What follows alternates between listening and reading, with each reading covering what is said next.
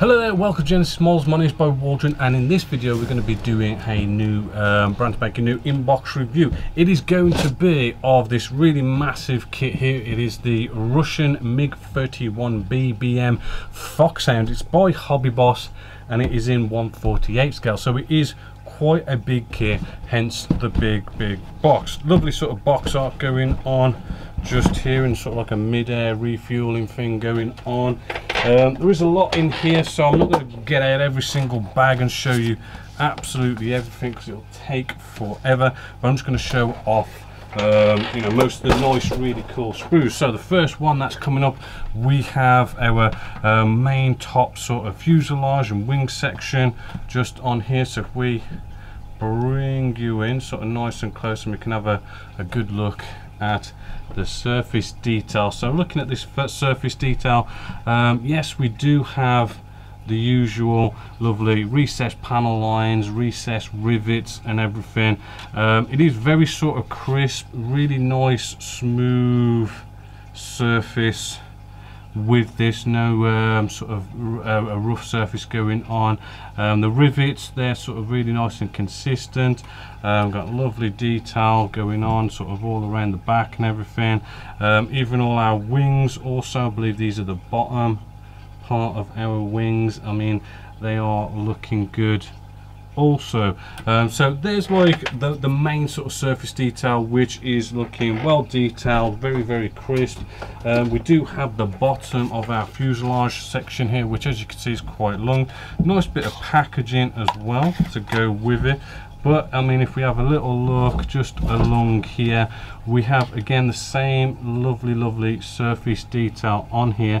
There is even where it's due some sort of raised areas also, right? And actually looking at where it sort of comes over that 90 degree, normally when things are getting molded it does sort of fade a bit, but I'm not seeing our recessed panel lines or rivets being faded.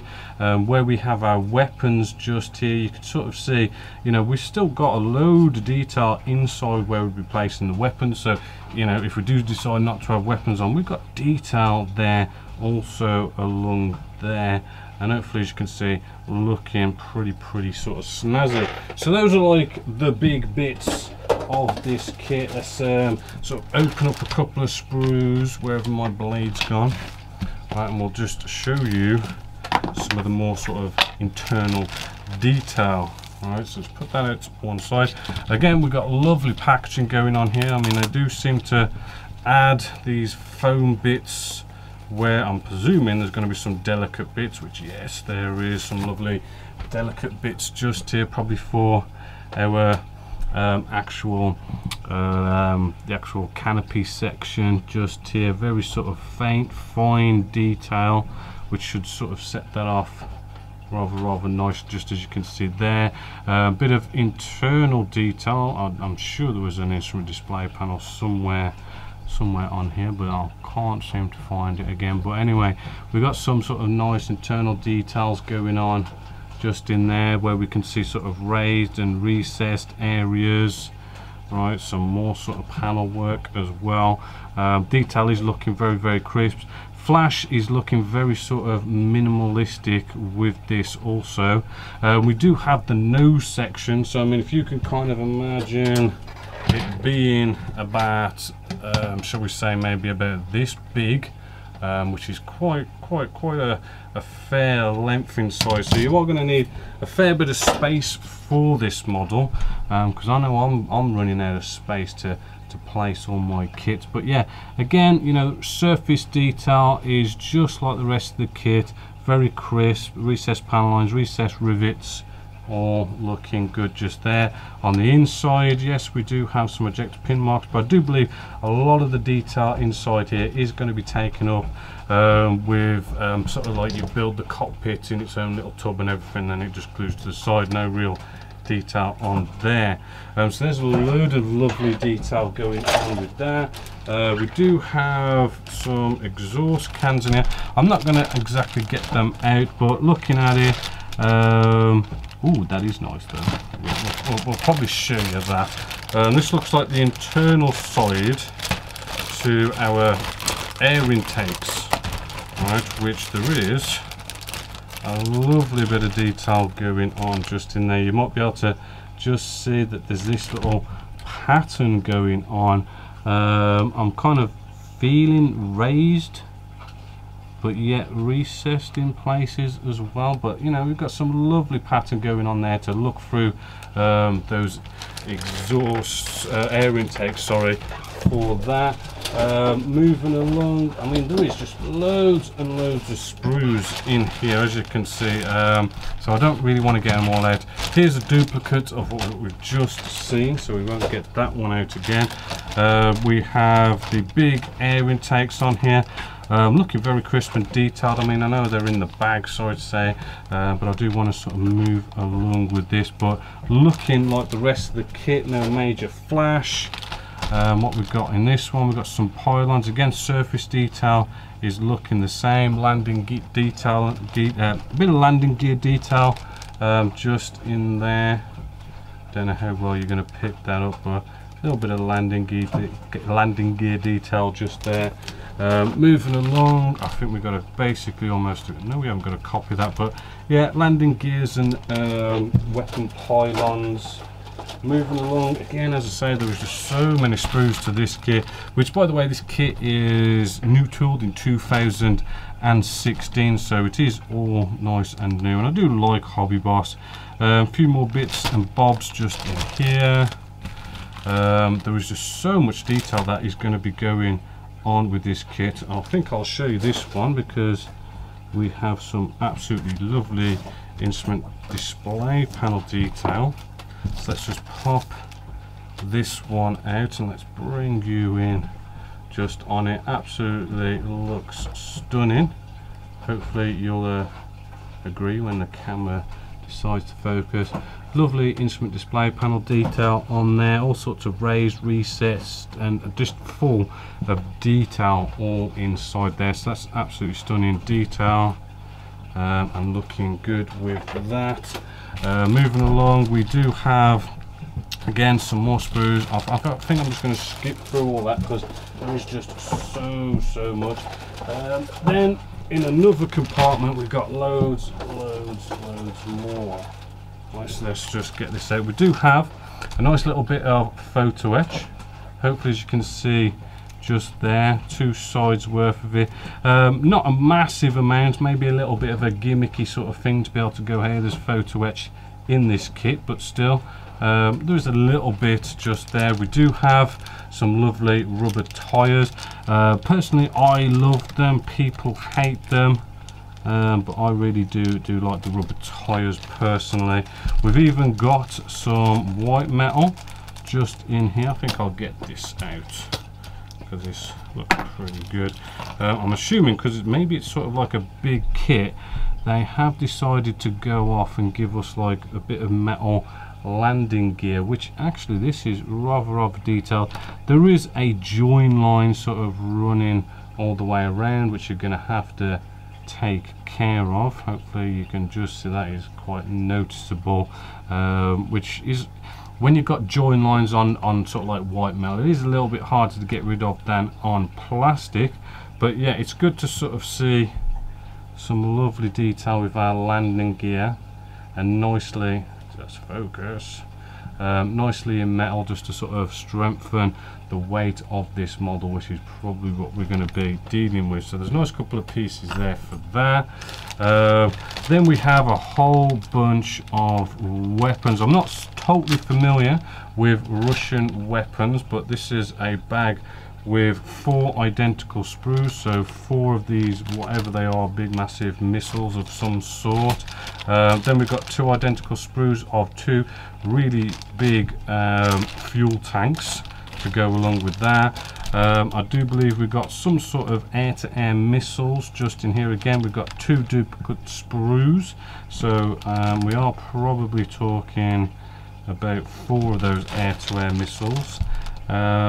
And then some more air-to-air, again another duplicate sprue just here, with some pylons and stuff. So it looks like we've got tons and tons of missiles and all sorts to sort of pick from with this. So fully loaded, fully beefed up. We've got some more internal cockpit detail here, which has been nicely packaged again. So let's just pop this out. It is really hot here in the UK today, about 30 some odd degrees. I am really hot in here because whenever I do my filming I have to turn extractor fans off and everything, so then it really starts to heat up, as well as putting all the lighting on. But anyway, we have our landing, we have our ejector seat bits just here.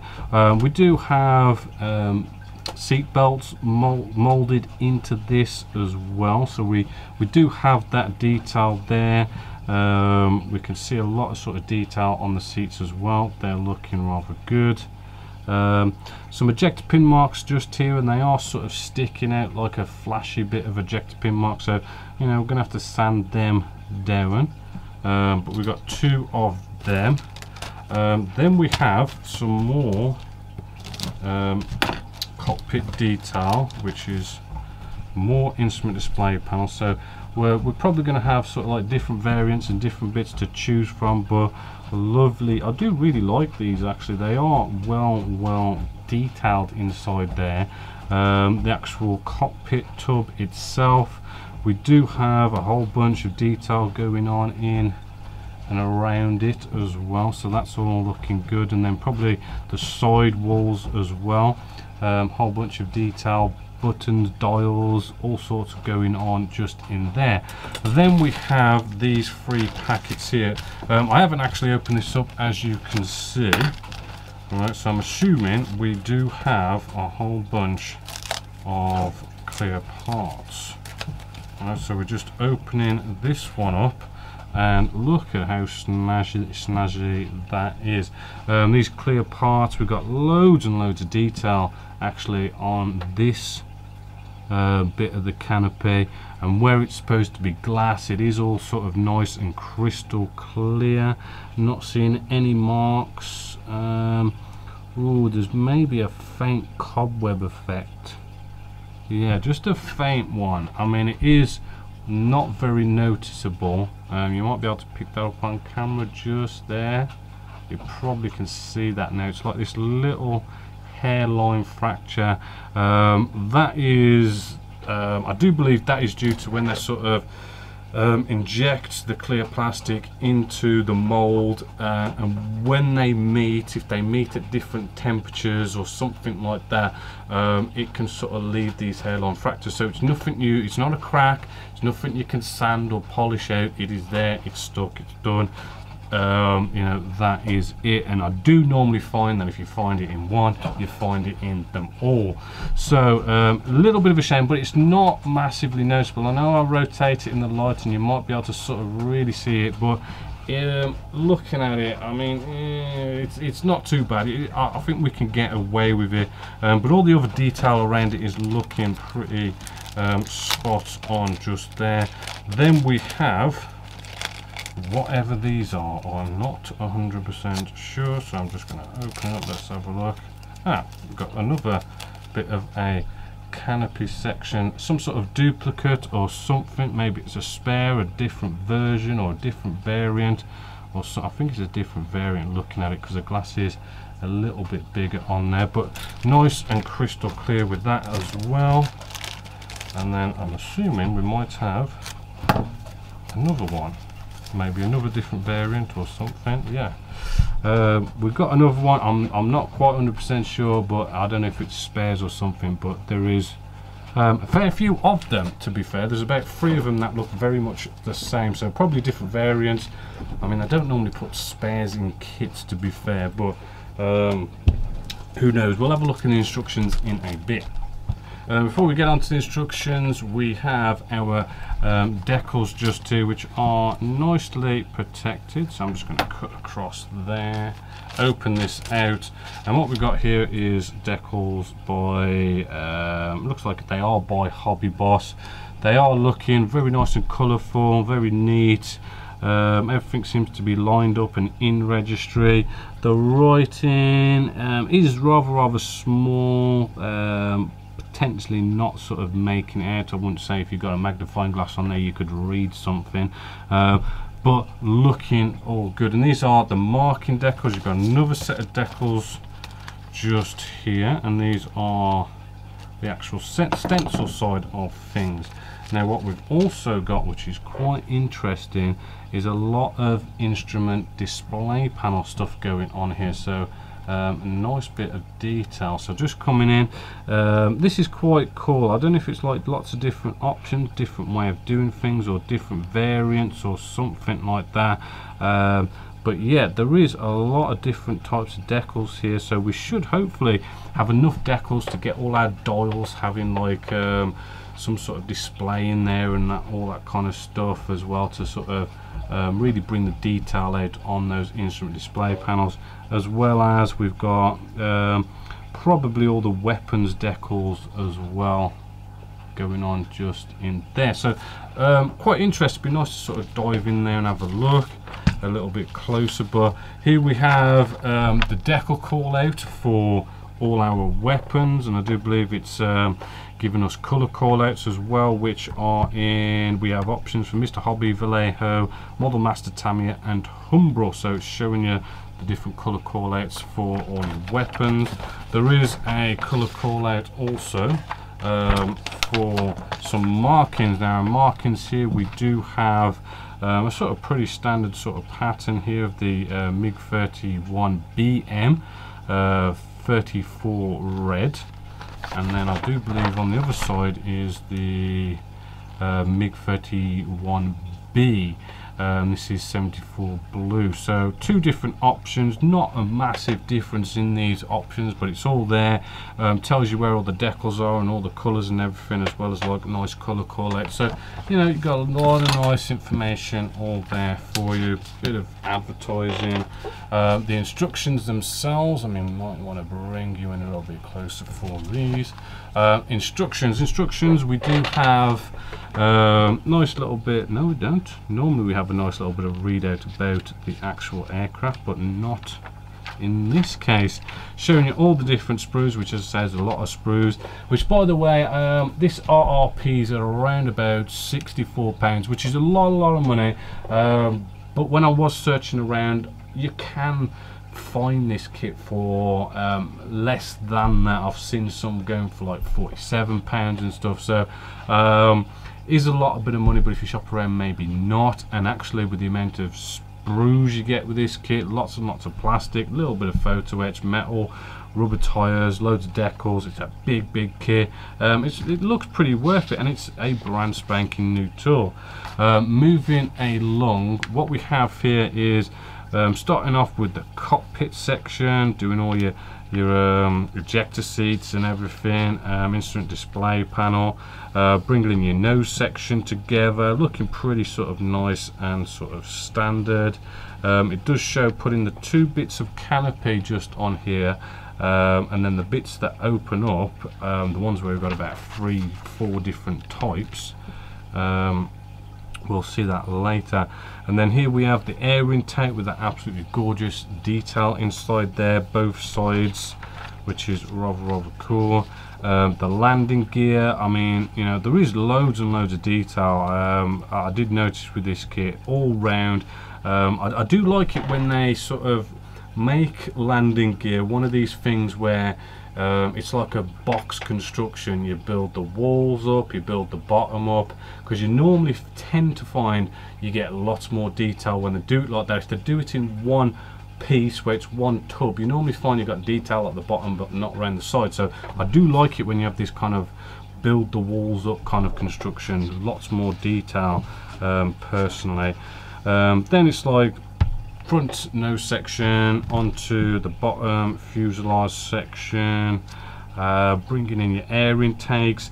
This might be a bit of a fit problem just here.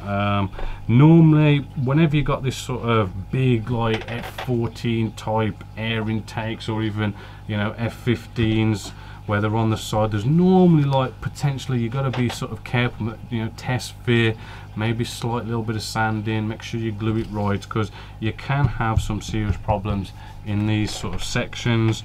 Wing sections coming down looks pretty simple. Ailerons and stuff look nice and movable, which is rather cool.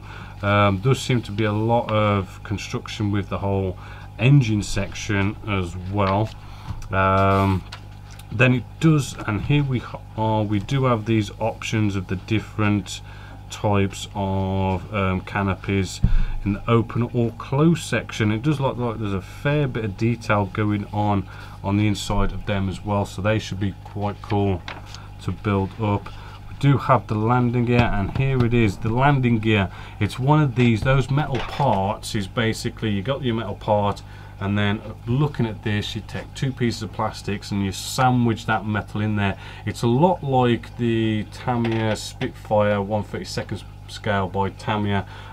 They sort of go along that route of, you know, let's put some metal inside of two pieces of plastic, so you've got the lovely detail of plastic, but you've got the strength of metal at the same time. It's quite a good way of going about it. Lovely rubber tires, looking pretty sort of, you know, very easy to follow. There is like all sorts of telling you what colours everything is as well as you go along, and where decals go. There goes the wheels in there, wheel well doors and stuff, looking fairly straightforward. All your little bits and bobs going on in and around. Right, then we come into the weapons. Those big nice weapons are looking pretty sort of cool actually, loads of detail on them, and the rest of your weapons. And then it does look like they give you this nice bit of a, you know, where you can put weapons on which pylon with this kit. So all in all, the instructions look pretty sort of, you know, fairly easy to follow. It looks like it's going to go together rather well. Maybe one or two areas you want to be sort of careful of. Tons and tons of plastic. I mean, this is a big kit, it's nothing small, nothing little. It's going to take you a fair bit of time to do it. The surface detail looks absolutely fantastic, no problems with that. Flash or eject pin marks, I didn't really see any flash, to be fair.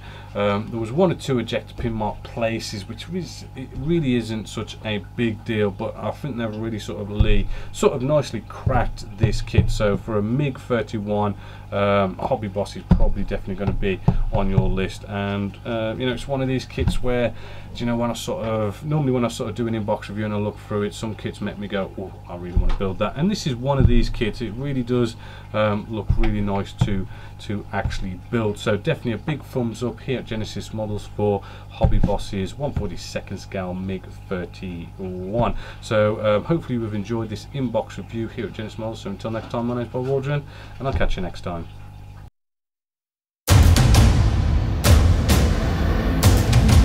We'll be right back.